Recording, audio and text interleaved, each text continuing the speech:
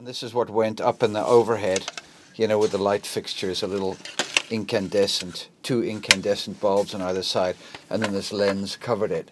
And this is the old style here with a little switch, so that works nicely. But I'm gonna go LED.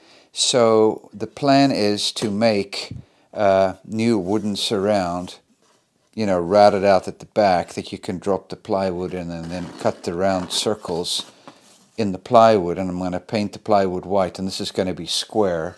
So as you can see, I've got my stock here ready to go, and this is going to have to be milled down. The plan is I'm going to use these Imtra lights. Imtra's the company that I buy all my lighting from, and these are nice LED lights, and they're a little spring-loaded unit. One there and one there, but it'll be a plywood.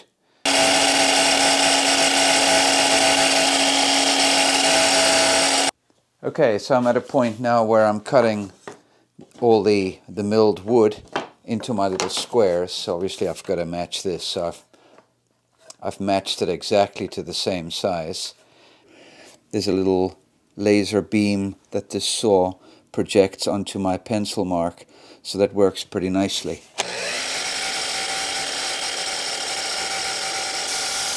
So now I'm assembling everything, and the best way to do this is with these little clamps. And so obviously you put the 2 little blocks.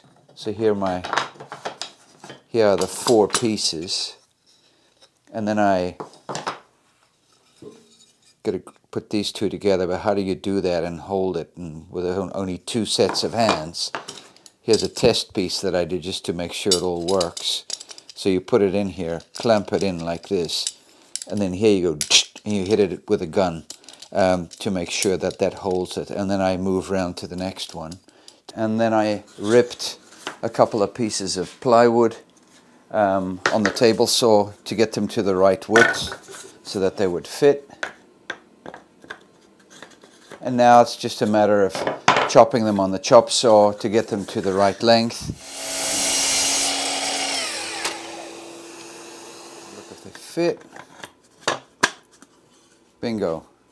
So here we go, we're varnishing, and what I'm using is Total Boat's Halcyon Clear, which is a water-based varnish, and so it's easy to clean.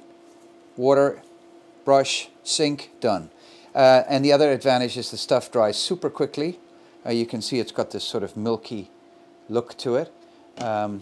I can put it on, and hopefully in about an hour, hour and a half it's dry. I can put another coat on, so that goes pretty quickly. I can build it up to 4 coats, let it dry, and put some nice top coat, maybe a dull luster varnish or something like that. Look at that, kind of a nice finish. I could use a machine for this, but I just prefer to do it by hand. That way I don't grind through that layer of varnish, and this way I just scuff it up, and it actually works beautifully. Gets it. So now I'm putting the finishing coat of Lust, which is a matte finish. I've got 3 coats of the undercoat, which I showed earlier, and now I'm going to apply this. I blow everything down with an airline with a air pressure compressor, get all the dust off.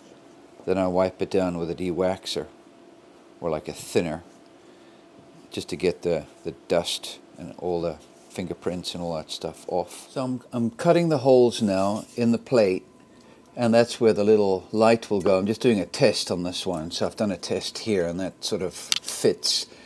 And I got a smaller hole saw, and just want to, with a smaller hole saw, I should be able to get a nice perfect fit into the wood here.